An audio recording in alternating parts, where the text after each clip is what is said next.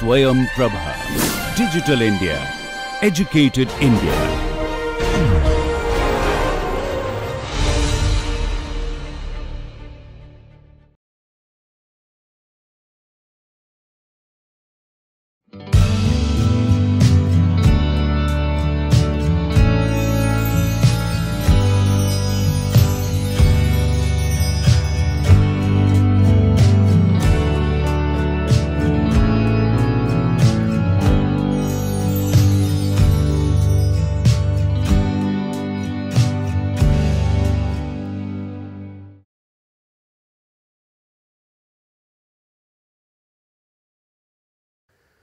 Hello friends, welcome to this third and concluding lecture on rights that we have been discussing, and today we are going to focus on human rights particularly, and in the second part we will discuss briefly about the relationship between rights and duties, and then we will conclude this lecture.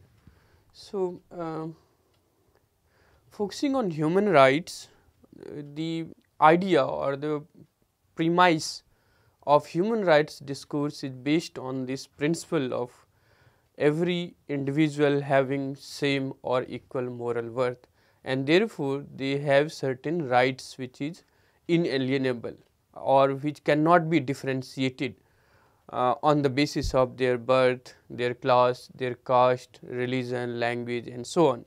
So, human rights discourse assume that all individual, because of him or her being member of humanity, has certain rights, and these rights have certain overriding power. Overriding power means that suppose in a domestic politics, there is a constitution which guarantees certain rights to individuals. We call it fundamental rights.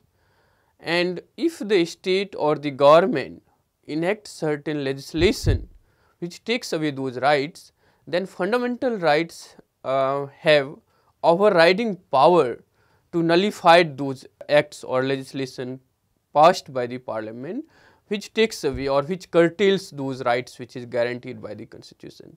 In the similar way, the premise of human rights discourse is that these rights have certain overriding power to suspend, to curtail or to limit those ordinary laws or policies of the state which takes away these rights.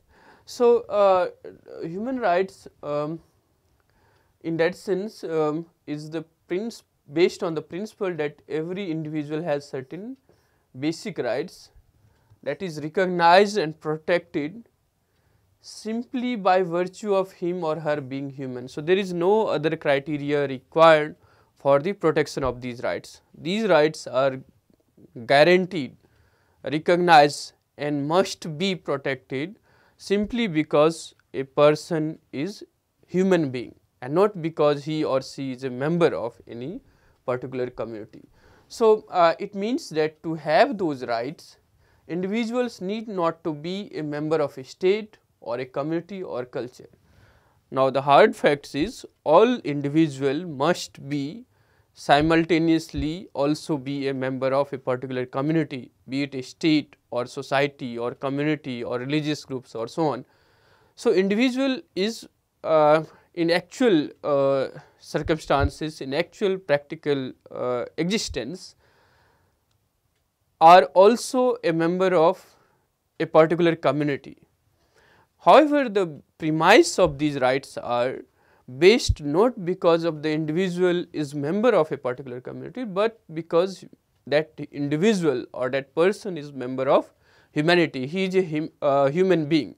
So, the discourse on human rights is very different from say what we have discussed in the previous lecture about legal rights or citizenship rights or the rights which is guaranteed by a state to its member, to its citizen.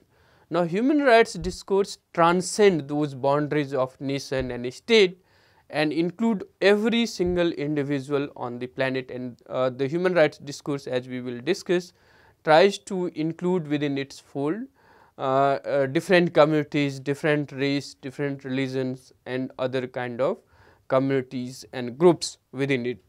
within its fold. So, so there is this dichotomy where the human rights discourse assume certain rights which is or should be recognized as inalienable.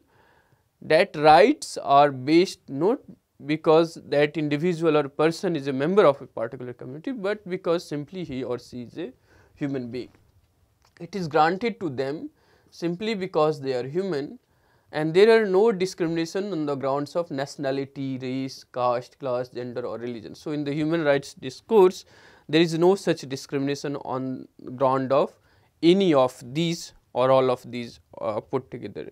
So, the rights that we are going to discuss, different kinds of rights, do not discriminate among the groups or the individual on the basis of any of these, like nationality or race or caste, class, gender or religion.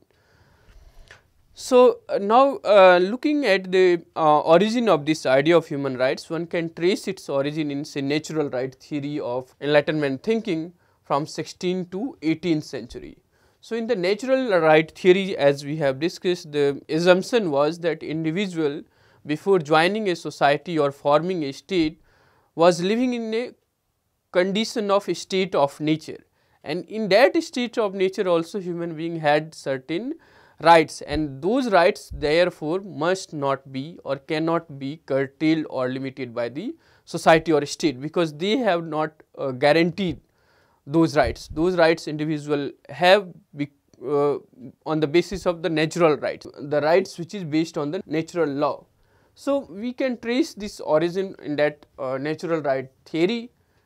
However, it was only in the 20th century, and more particularly after the Second World War and the persecution or genocide or mass killing or the large scale crimes that was committed during the Second World War, particularly by the Nazi regime and the trials that followed.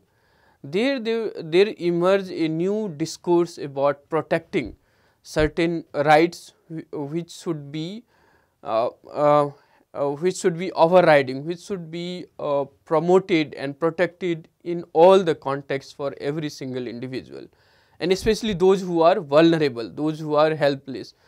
And in that context, there is the provision also to interfere in the matters of the internal affairs of the state in the name of protecting rights. Of course, it is misused, and that makes the human rights discourse a bit challenging. However, the human rights discourse has the provision of legitimate interference in the internal matters of a state to protect the communities and people from the persecution, from the human rights violation committed by their own state or the government. So, the specific location or emergence of human rights discourse is during the Second World War, after the Nuremberg trial, where many crimes, especially crimes against humanity, was discovered, and there emerged a kind of consensus how to curtail, limit or persecute those criminal acts. So, it was only in the 20th century that human rights becomes the central concerns in political discourse, and since then there is the continuous emergence, structuring, institutional formation to protect or to make individual groups, communities and state aware about their certain human rights. So, the fundamental of human rights is based on the principle that each life matters and carries same or equal moral worth. So, that is the very fundamental premise of human rights discourse.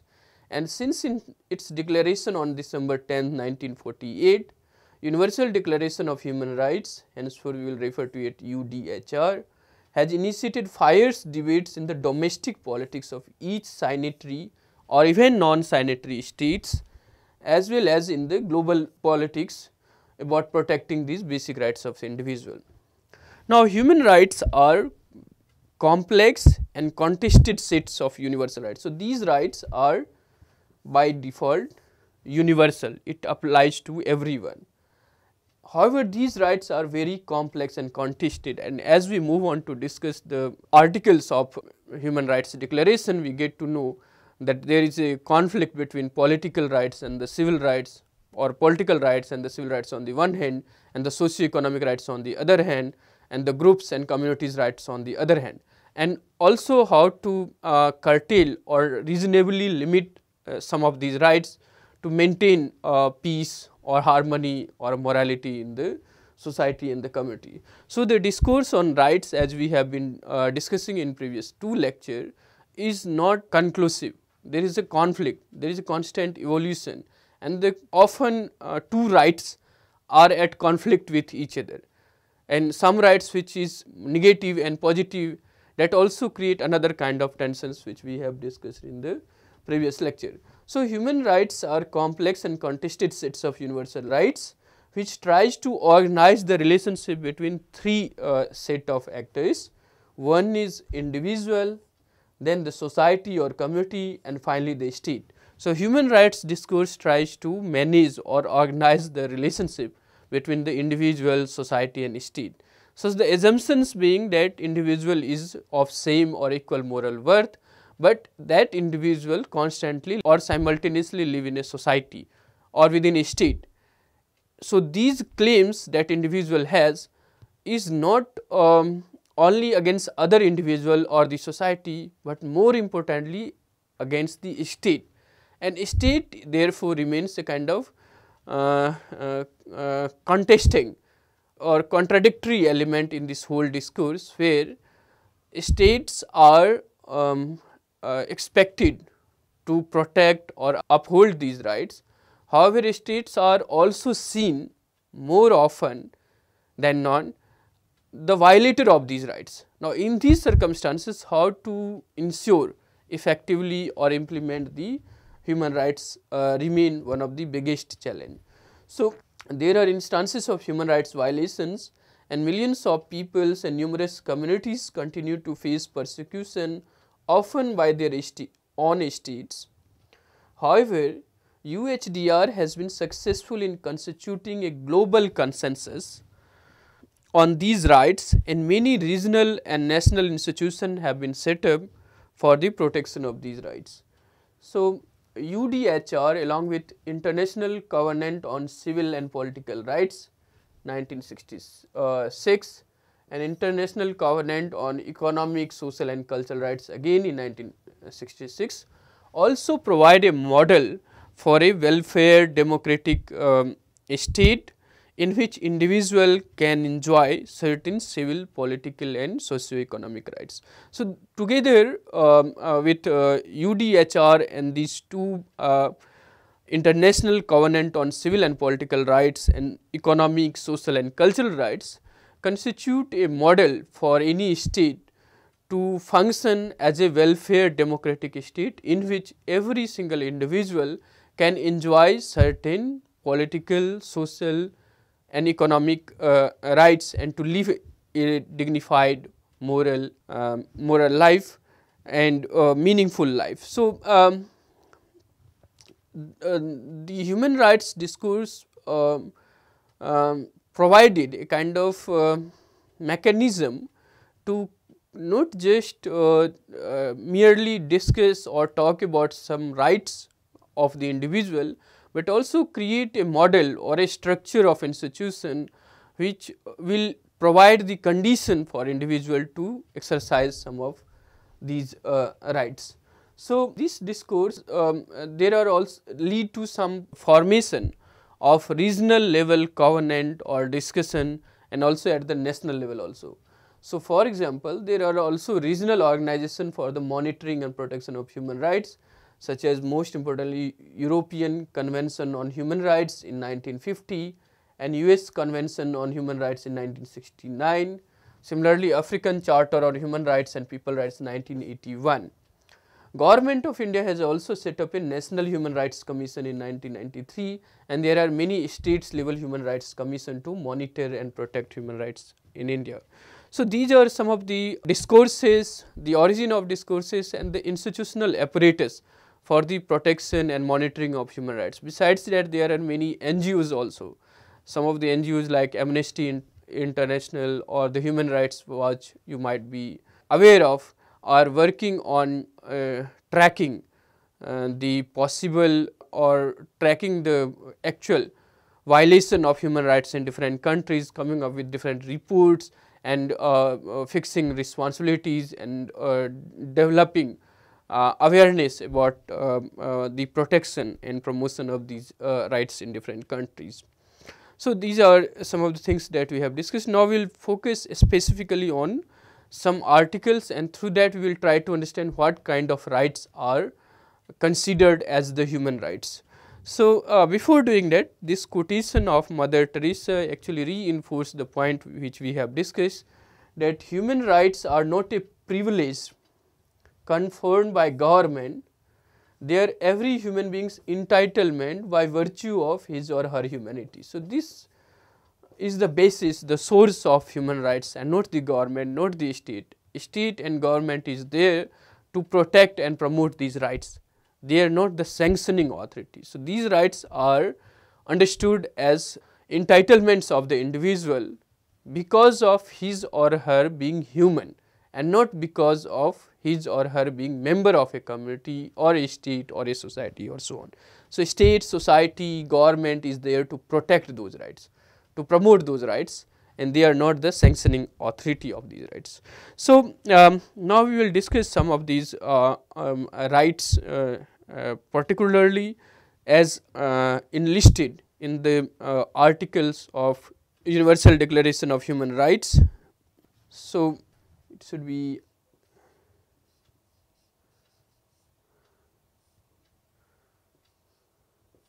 Universal Declaration of Human Rights.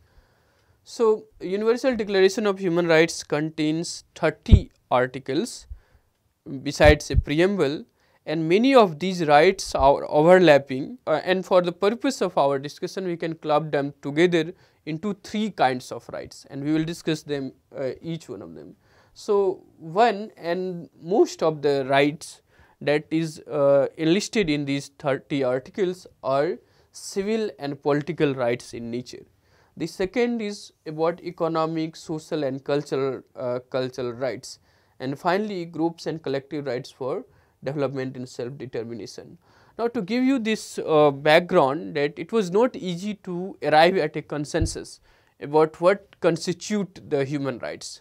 So, in the advanced liberal democratic country, the rights that is considered essential for the individual may not be necessarily considered essential in other societies. Say for less developed societies or countries from Asia and Africa, where the organizing principle of life is collective life or community lives or group rights, or also say for example the socialist countries or the communist countries which wanted economic or the social or the cultural rights should be given more preference than merely political and civil rights. So, there was a contestations about what does it mean to have human rights and which rights can be rightly regarded as the human rights of the individual, also a very contested terrain, and there developed a gradual consensus at least among the elites about some rights which are inalienable and which should be regarded as the human rights which has overriding power on certain ordinary laws or on other consideration of polity or state. So, as we have discussed Dworkin, that principle we need to remember that rights are not something which can be traded off with some other values, say for the progress of largest number, like a utilitarian will argue that a policy and its justification is based on the principle that whether it maximize the happiness of the greatest number or not. According to Dworkin and human rights discourse also, that some rights are good in itself, it does not require some other justification or nor it should be traded off with some other political goods or political values. So, these rights must be protected. So, this consensus emerged by constant negotiation or conventions, conference or seminars and so on. So, as we have discussed the evolution of not just the discourse on human rights, but also the institutional structure or mechanism for the monitoring or protection of human rights is something very unique to 20th century's world.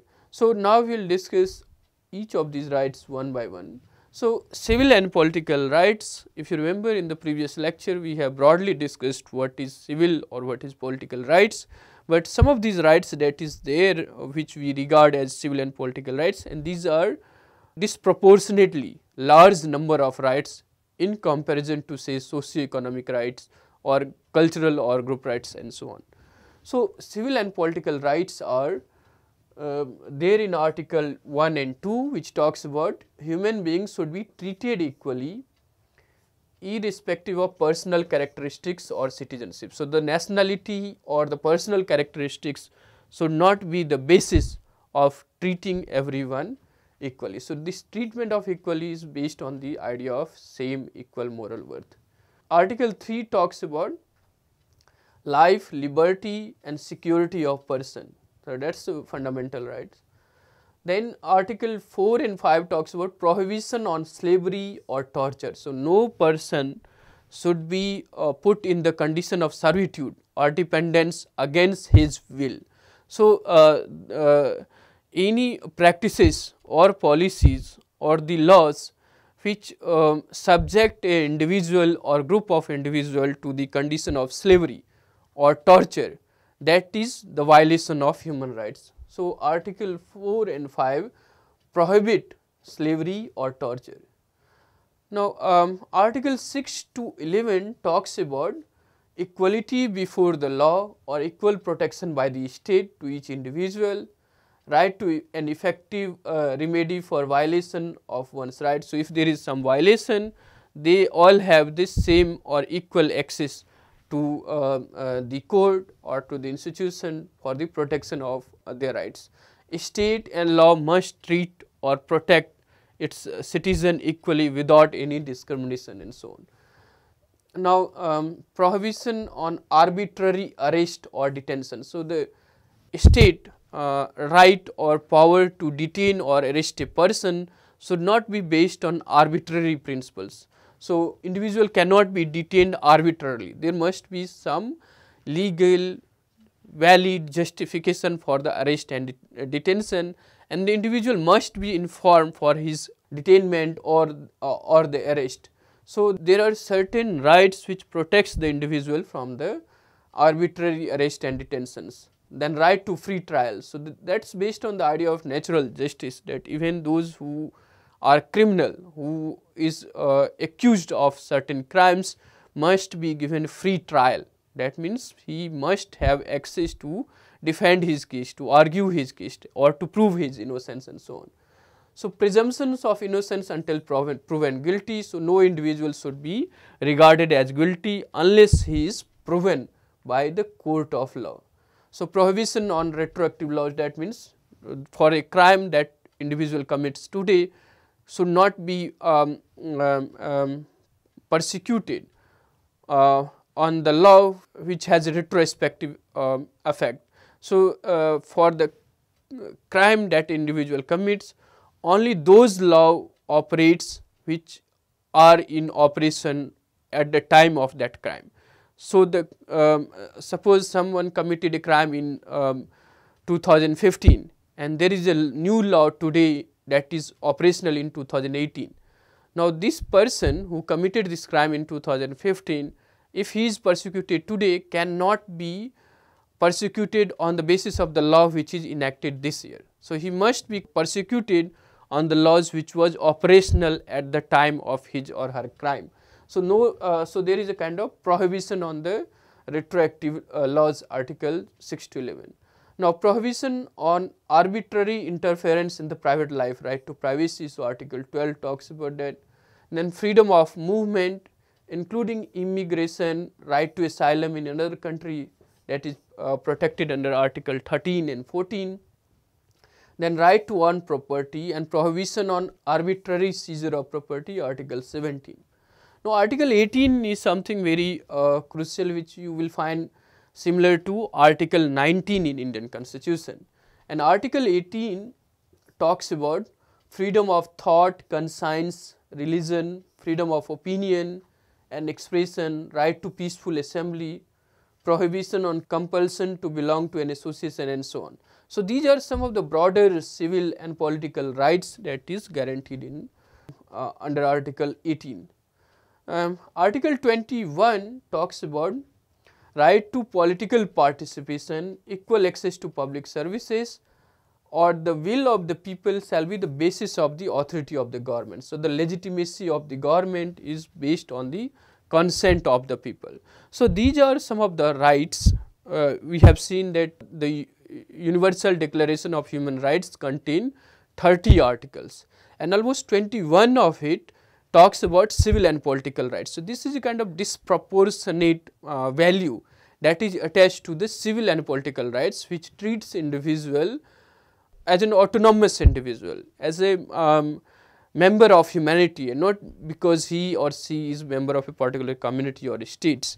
So, that is the basis, or that is we will discuss while we will conclude this human rights discussion, that there is then certain legitimate criticism against this kind of disproportionate focus on only civil and political rights, which focus on the individual.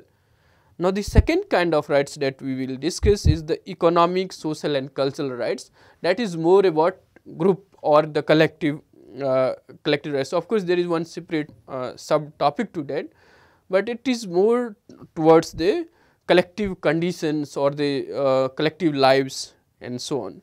So, Article 22 to 26 talks about economic, social and cultural rights, which means a right to social security, that every individual should have certain minimum social security, right to work, everyone should have the employment or opportunities for employment, the free choice of employment, nobody should be forced to do something against his or her will, that means enough employment opportunity should be there.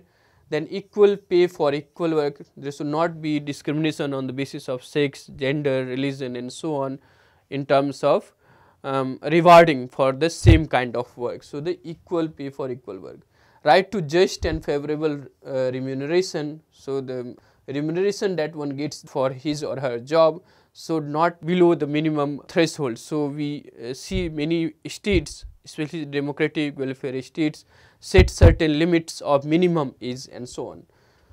So, right to join trade union, right to rest and leisure, right to adequate standard of living, motherhood or childhood are entitled to special care and assistance, equal protection of children, right to education, right of parents to determine the kinds of education their children receive. So, these are some of the rights which can be regarded as the social economic rights, which is protected under Article 12 to 16. Now, group or collective rights for development and self-determination, these are basically under Article 27, 28, 29 and 30. So, right to freely participate in the cultural life of the community. So, the community lives are also regarded as necessary for the growth and progress of individual, which should not be denied only on the basis of him or her personal characteristics or the color of his skin or her skin or his or her level of education and so on. So, in the cultural life of the community, everyone should have the free and equal participation, Article 27. Now, everybody is entitled to a social and international order in which the rights and freedom set forth in this declaration, that means Universal Declaration of Human Rights, can be fully realized. So, Article 28 talks about that condition of social and international order where the rights and freedom that is part of this declaration can be fully realized.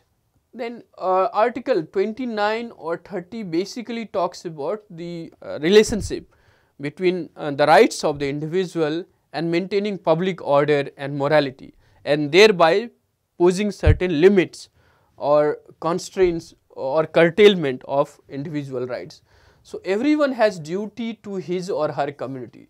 So, there is a kind of balancing between the individual rights on the one hand and duties and responsibilities of individual towards his or her community. So, the exercise of the above rights can only be limited in order to meet the just requirement of morality, public order and the general welfare in a democratic society. So Article 29 talks about these rights.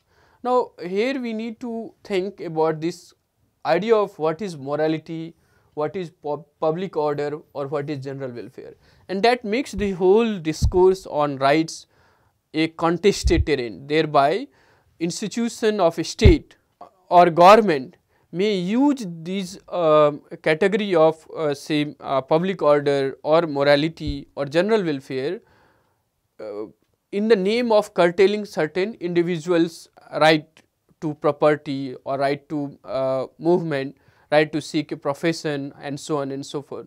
So in the name of protecting or promoting public order or morality, a state may curtail or limit those rights of the individual. So where there is a genuine requirement for limiting some parts of individual rights for the protection of public morality, order, and so on, but it can also be misused or abused by the state and its institution for doing something which is not intended, or which is not intended to promote the general welfare, but in the name of general welfare they can control the or limit the rights of the individual.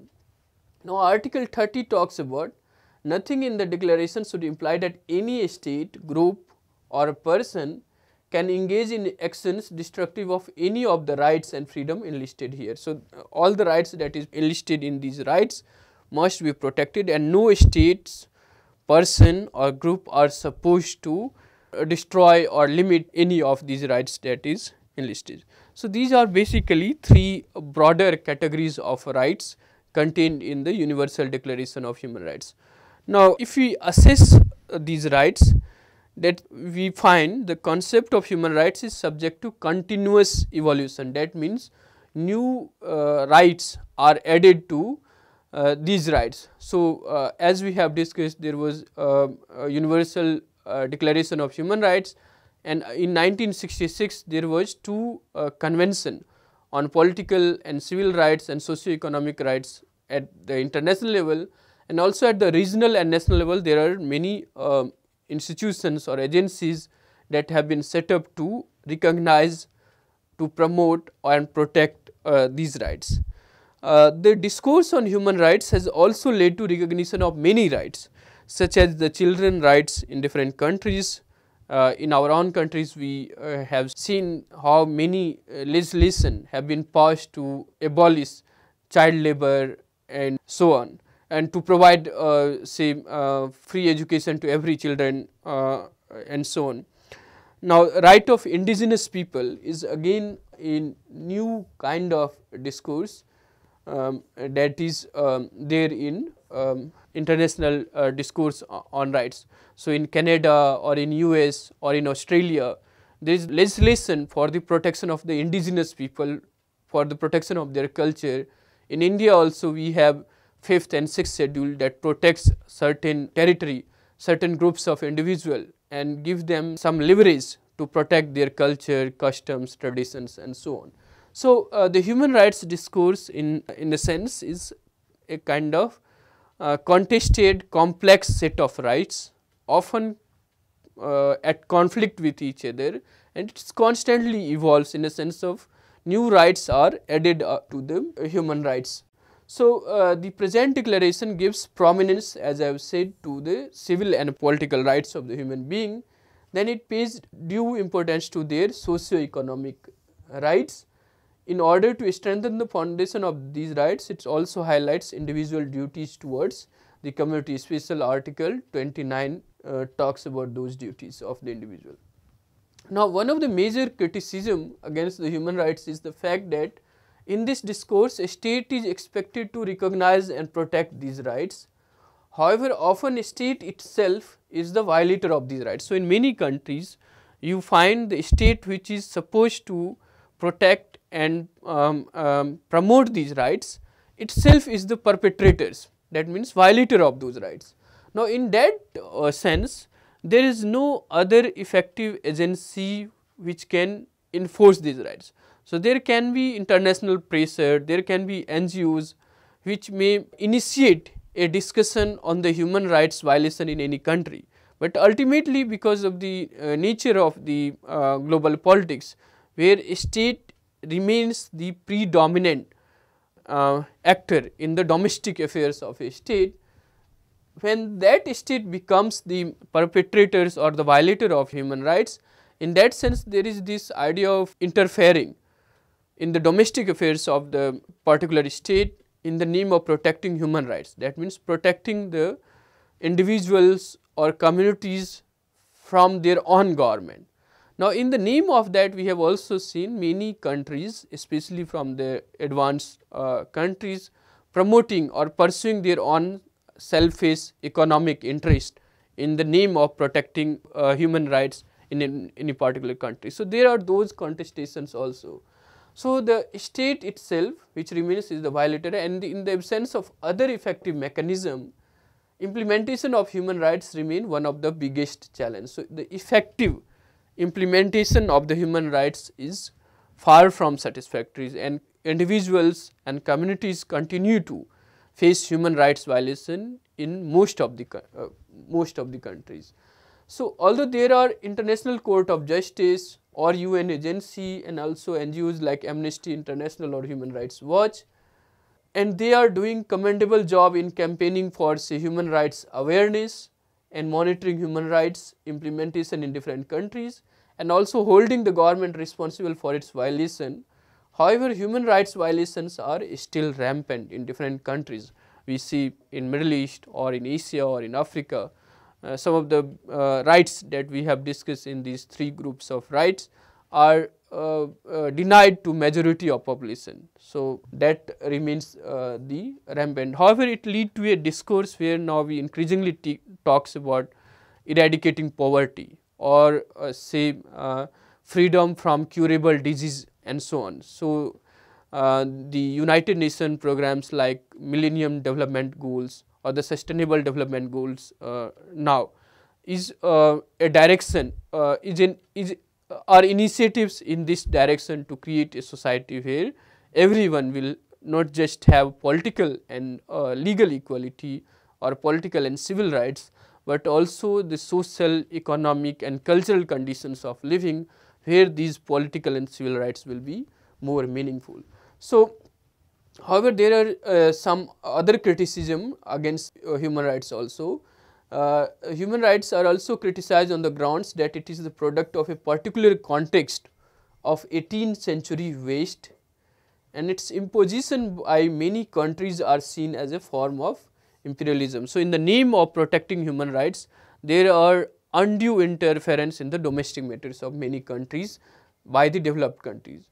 So, many countries, especially from the global south, see this discourse on human rights as part of developed countries' pursuit for economic interest. So, there is cultural biasness also, where it is seen as the product of a particular geographical historical context of 16th to 18th century Europe, and from there it is transcended or it is kind of internationalized, where every country is supposed to recognize, protect and promote these rights. So, besides this cultural biasness, it is also argued that human rights favor individualism over the collectivity or the community lives of many non-Western countries and societies, and this we have discussed in Asian value debates, where the focus on the selfish motive or interest of the individual, that is the basis of Western theory, social and political theory, and the Asian value which promotes loyalty or duty towards community or community lives and so on. And especially in the multicultural communitarian critiques, we have seen some of these tensions between understanding individual as the autonomous self-defining being and therefore carrying certain rights, and individual being embedded in his or her community. So, there is a kind of critique to human rights which favors individualism over the collectivity and give primacy to negative and positive rights over the positive rights, and political and civil rights which is disproportionately given more share in this declaration on human rights to the socio-economic and cultural rights of the individual. So, now we will discuss about rights and duties. So, rights, it is said have no meaning without duties, and one person's right necessarily involves the another person's duties or vice versa. So, the rights and duties must go hand in hand. Now, this idea of rights and duties should go together is carefully pointed out by Harold Zilowski in his text A Grammar of Politics in 1983, where he writes that the possession of rights does not mean the possession of claims that are empty of all duties. Our rights are not independent of society, but inherent in it. So, to provide for me the condition which enable me to be my best self is to oblige me at the same time to seek to be my best self. To protect me against attack from others is to imply that I myself will desist from attacking others. So, therefore, my rights or the rights that is given to me is meaningful only on the condition when I recognize the similar rights to the other, and that recognition of similar rights to other oblige me to do some things or to have obligation and responsibility towards others. So, the conditions which enables the exercise of rights is possible only in a society, or in a society there is no just one individual, there are other individuals also. Now, so one individual rights therefore is at conflict with others individual rights, in a sense that the rights of one is not absolute, it has to be balanced with the rights of others. So, that mutual recognition is necessary, or the mutual obligation to each other's right is necessary for the exercise of one's right. So, so that is at one level, the society and the individual. The second level of this relationship is between the state and the individual or society on the other hand. So, the relationship between individual, society and state is somewhat mediated through these recognition of certain rights and also the corresponding duties and responsibilities. So, rights without duties are meaningless claims. It puts an obligation on the individual to fight for the protection of rights, which is necessary not only for him, but also for everyone else.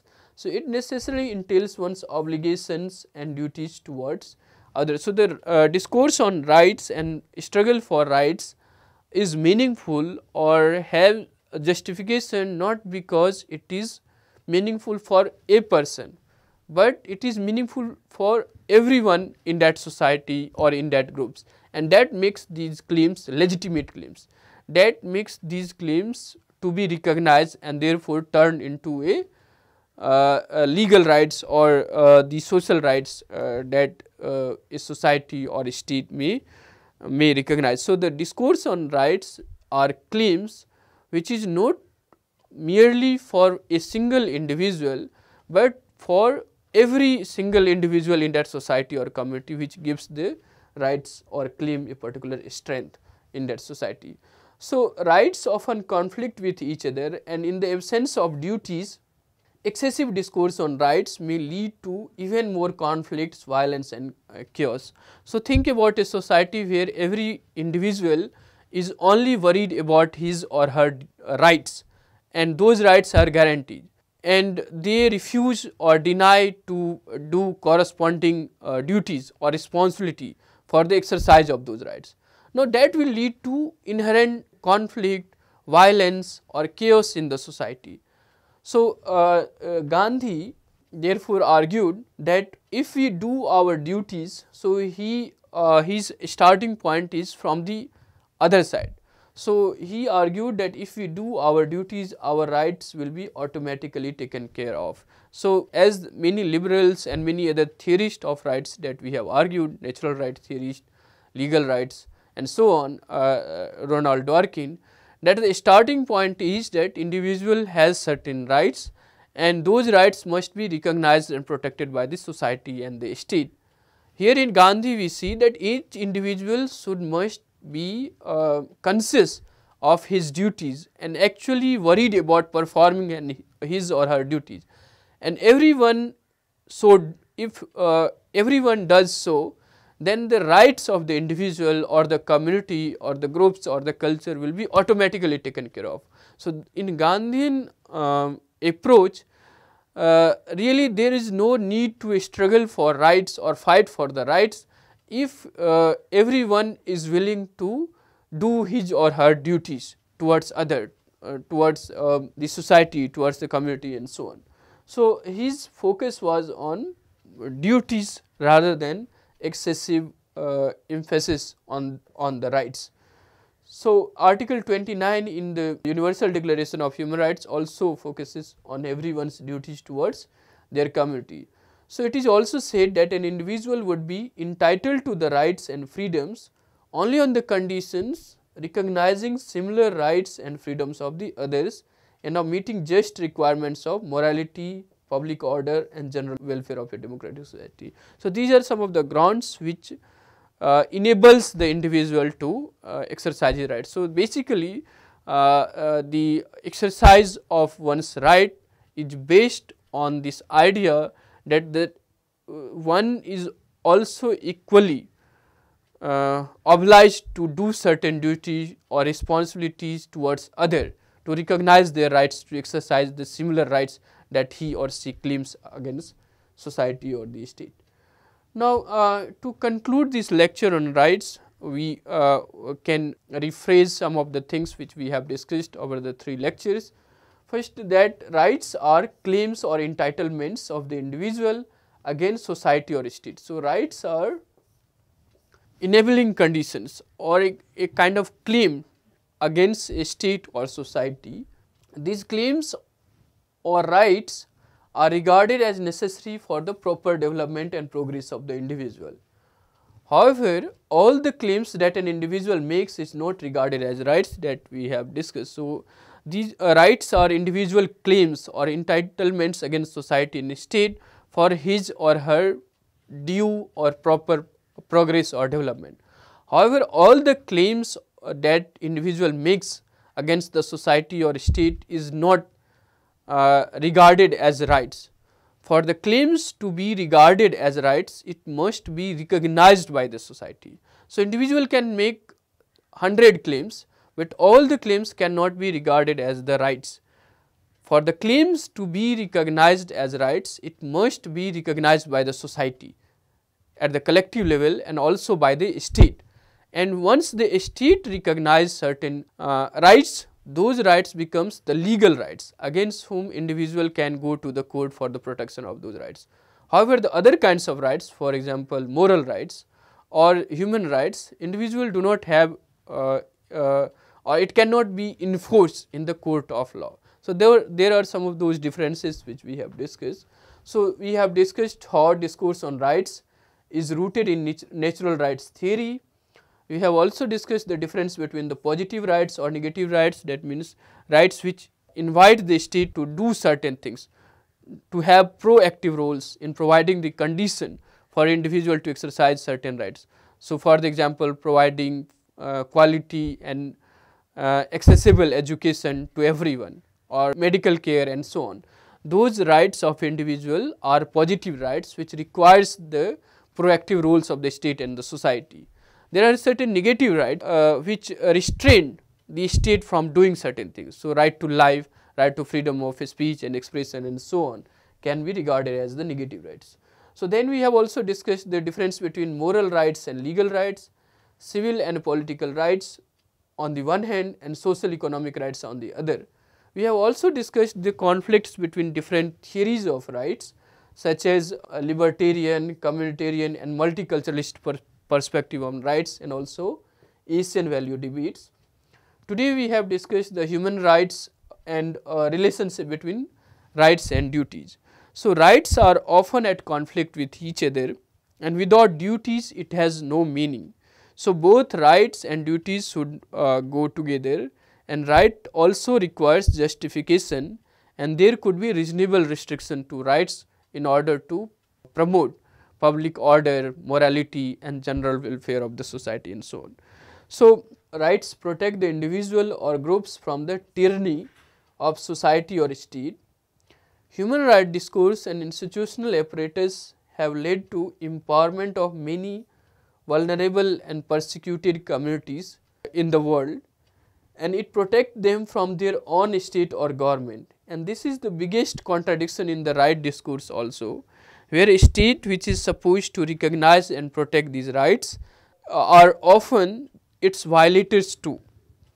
And therefore, the citizen and the civil society groups must remain ever vigilant for the protection of these rights. So, these rights or claims or entitlements are something which require the vigilance on the part of citizen and also the civil society, because the authority of the state are often seen as the violator of these rights in the name of, say, public order, morality, or general welfare of the individual.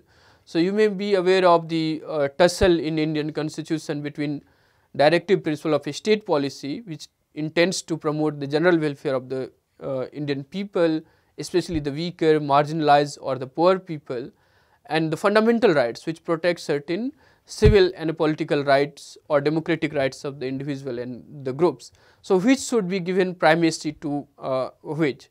Should we go for the political and civil rights and must protect it at the cost of social and economic rights, or should we promote social and economic rights at the cost of political and civil rights? So, these are the some of the inherent tensions in the discourse on rights, as to which rights should be given primacy to which rights, and that requires the vigilance on the part of citizen and the civil society to hold the government or the authority accountable for those rights. So, that is all for today's lecture on rights. Some of the readings that you can look for are these for this lecture on rights. So, thanks for listening. That is all for today, and let us know what you think about these lectures. Thank you.